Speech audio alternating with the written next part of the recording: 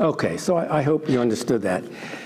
Now I jump to something a little different because it's another discovery we made, this time in 1990. We discovered the nitric oxide as the principal neurotransmitter in mediating erectile function. Now, why in the world would we do that experiment? Jumping from the heart and blood vessels to erectile tissue. Well, because one day a urologist friend of mine at UCLA came down to ask me what the neurotransmitter was in the nerves that innervate the erectile tissue, or corpus cavernosum. I said, what are you asking me? You're the urologist. I don't know. And he said, well, I thought, you might know because you're working with nitric oxide and cyclic GMP. He really didn't have any suggestions. And anyway, I thought about this that afternoon and thought, well, I wonder if it might be nitric oxide, because when the nerves are stimulated in the erectile tissue, there's a relaxation not only of the vascular smooth muscle, the arteries, but also the non-vascular smooth muscle. Lots of non-vascular smooth muscle arranged in a cavernous network in the erectile tissue. And I thought, maybe it could be NO. So anyway, to make a long story short, he helped us set up isolated segments of corpus cavernosum in the laboratory, and we electrically stimulated them on and on and on, and we discovered that nitric oxide was the neurotransmitter that mediates erectile function, or penile erection. And so we published the first study in rabbits in 1990, and then the other paper on human tissue got accepted to the only article I ever had in the New England Journal of Medicine, which, as you know, is a very prestigious journal. It's even more prestigious when a PhD gets an article in there. And this was January 9th, 1992. And the New England Journal of Medicine is linked to the news media. In other words, the news media gets the actual list of the publications and articles one day prior to the appearance of that particular issue of the journal. So on the morning, the next morning, I received all kinds of phone calls from the news media, radio, TV, magazines, journals. And the first phone call I got was from the editor of Hustler magazine. And I was wondering whether or not I should conduct this interview. I was ready to do so, but then I remembered that my mother was still alive and doing well at that time, and I figured all that she would need to hear about was her son conducting an interview with the editor of Hustler magazine. That would not be a nice thing to do to her. What the hell would she discuss with the neighbors? But I did accept the next interview with the New York Times.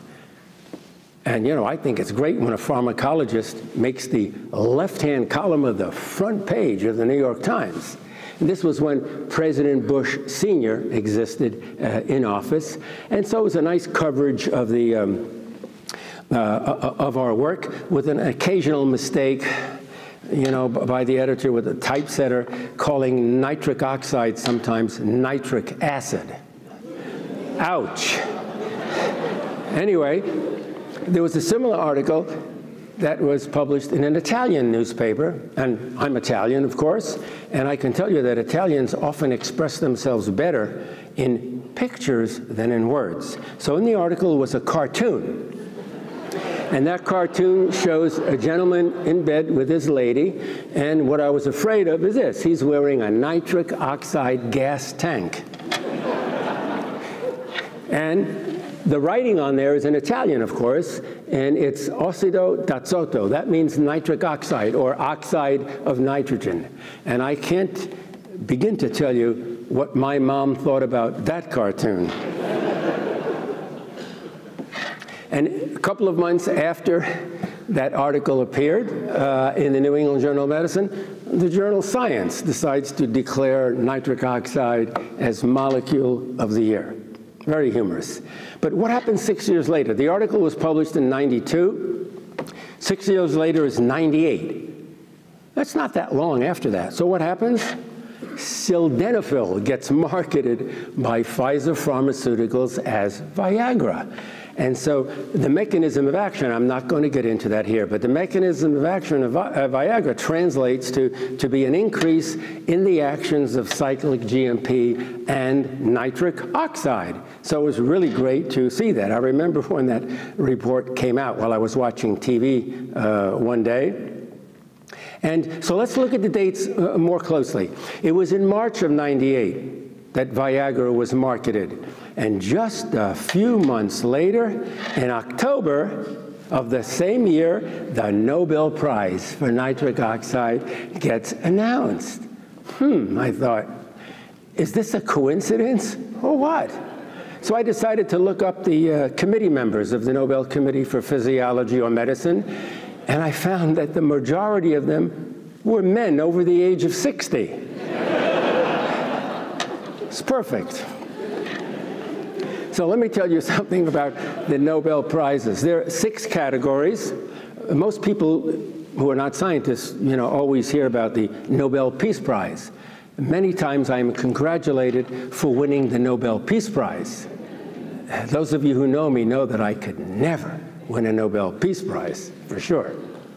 But one prize is called Physiology or Medicine. It's not that Alfred Nobel couldn't make up his mind, but what he meant to say is physiology, and or medicine, I guess. There's one in physics, one in chemistry, one in literature, as you know, one in economic sciences, and one in peace. And this is what the Nobel Prize looks like, and maybe you've seen Linus Pauling's 2 prizes. I only have one, but let me tell you, one's enough. And so the front of the coin, this is my prize, shows Alfred Nobel, born 1833, passed away 1896. And then on the opposite side is the symbol or image for physiology or medicine. And you can't see it from there, but my name is here, and the date 1998 is there for when I received the prize. So often when I speak, people ask me, how do you get the Nobel Prize? And I always tell them, I have no idea. But let me just go over some of the criteria. For the medicine prize and also physics and chemistry, there's 2 major requirements. Established by Alfred Nobel, who put these in his last will and testament just before he passed away in 1896. And one is you have to have made an original discovery. It makes no difference how much you have extended or advanced a field. You have to have discovered the field. There's a big difference. And not only do you have to have discovered something, but you have to show its benefit to humankind.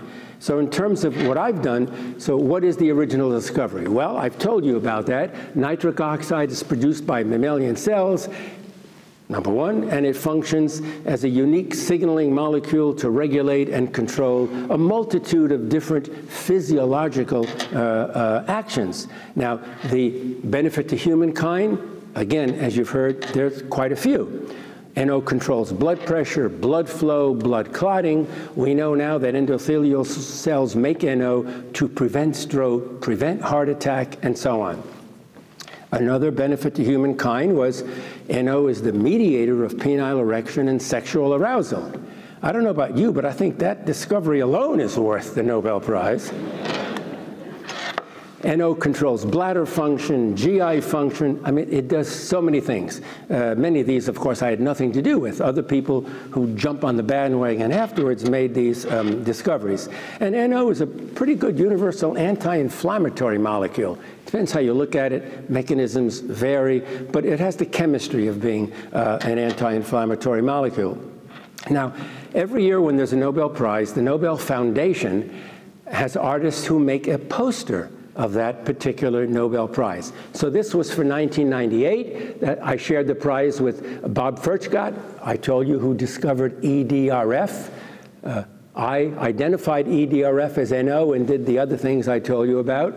And Fred Murad started the whole field. He was the one who first showed that nitric oxide could stimulate guanylate cyclase to elevate cyclic GMP. So you can see how the Nobel Committee members, put the 3 of us together. We didn't work together. If anything, we were competitors, especially this character at the end and me. But yet we were able to solve these problems. So what this poster shows, and it's supposed to be shown to people who are not scientists. That's what the Nobel Foundation does with their posters. So this coronary artery from this heart is very healthy, lots of space for the blood to flow through. There's no inflammation of the wall. There's no atherosclerosis, no cholesterol plaques. This artery came from a healthy person eating a healthy diet and having lots of physical activity. On the other hand, this artery, a very sick artery, probably came from someone who led a sedentary lifestyle, eating a lot of hamburgers and fries and so on and so forth, not a healthy diet. And you can see the cholesterol plaques in the lumen. You can see the overgrowth of the smooth muscle cells here compared to here. This all impinges on the space for the flow of blood. So the lumen gets smaller and smaller until finally no blood can flow through. If that happens in the heart, you get a heart attack. If that happens in the brain, you can get a stroke. Also, some of these cholesterol plaques can come loose and circulate all through the body. And wherever they deposit, especially in the brain, that can cause a stroke and other problems. So, in ending this presentation, I just have a few more minutes. I wanted to describe to you where I was when I first heard about the Nobel Prize, which was on October 12th, 1998. I was not home.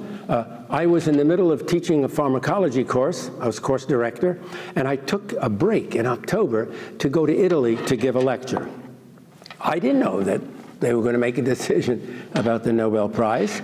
And so I was visiting Naples, Italy. And this is so ironic. My mom never lets me forget it. My dad was born many years prior to the announcement of the prize. That is, he passed away many years prior to the prize. But he was born in the foothills of Mount Vesuvius in Napoli, or Naples. And I was here when the prize was announced. So needless to say, there was a lot of commotion in Naples. A couple of days I can't forget. But I stayed to give the lectures that I was invited to give, and then I went home and I was greeted by my medical students who were so happy and proud that their professor came back with a Nobel Prize, and they were hoping that I was not going to give any more exams for the rest of the course. I made them a little easier, but I still gave them the exams.